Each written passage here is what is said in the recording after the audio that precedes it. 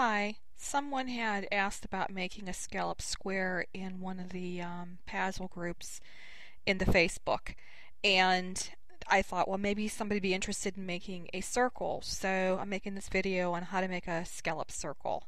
So basically what I have here is a small circle and a large circle. And I had done this already, so I'm just hitting my forward. And I decided to try making it with, let's see, 1, 2, 3, 4, 5, 6, 7, 8, 9, 10 circles. And what I found is I had one too many, but I'm going to go ahead with this just so you can see what happens. Um, and this is what happens when you do that, and I'll show you how to do it. And then I had one extra one which I deleted, and that way you can see that it does work. So let's get started again. Okay, so I have these two circles, and what I'm going to do is right click on the small one, and for some reason it didn't stay clicked. Okay, there we go. I hit multiply, and I'm going to go across, and I have 9. I already know 9 was too many, so I'm going to try 8 this time and see if it makes a difference. I still have negative 0.1, and I'm going to hit the right arrow and click OK. Now I'm going to group all of these together. I'm going to go to Shape and Fit Object to Path. And this is what happens. Well, it doesn't look like much, but you get the Objects to Path box that comes up.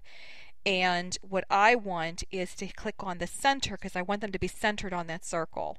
And as you can see, that would work quite well. So I'm going to click off, and I'm going to group all of these together. Actually, what I want to do is click on the center one. I'm going to eliminate that altogether, group all these together, hit the weld button, and once again, just like the square, you can see that they're all one piece now.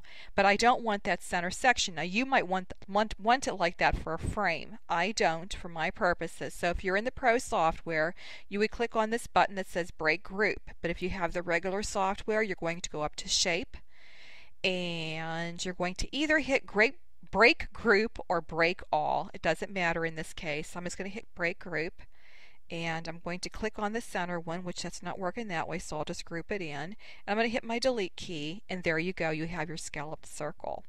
So with the circle one, I find you have to experiment a little bit in order to get the circles to fit on the circle. And I found that if you use even inches, for some reason that works better, at least for me. And because this is a perfect circle, if it's not the right size, all you have to do is go hit the height button. And like this is 6.193, maybe I want it to be 6 inches.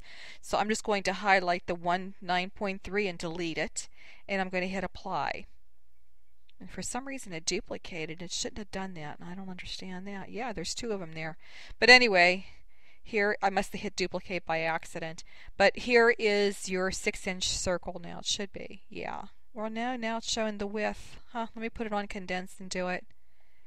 Apparently it's slightly off a little bit, and I'll hit apply. So now you know it's 6 inches. So there you go. I hope that this has been helpful.